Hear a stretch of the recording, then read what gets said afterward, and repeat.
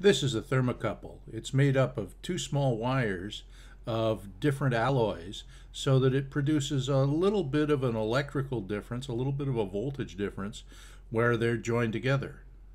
It also produces a little bit of a voltage difference over here where they join back together through this meter to a different metal.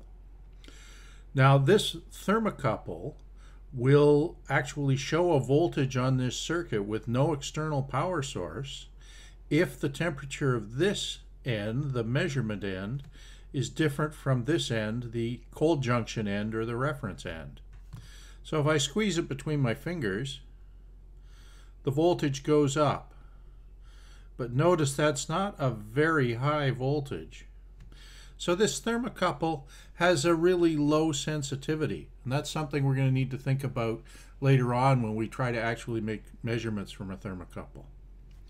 Now, thermocouples come in different types depending on the kinds of metals. And for type K, the sensitivity of the thermocouple is about 0.04 millivolts per degree Celsius.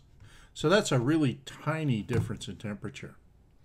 Now we can heat this thermocouple up and measure the change in voltage on the multimeter. And if I heat it between my fingers, it's a warm day here, so between my fingers it's only about 3 degrees warmer than it is out in the air because it went up by about 0.04 times 3 to about 0.12 millivolts. Even with this really good multimeter, that's a hard voltage to actually keep track of. It takes a little while to cool down afterwards.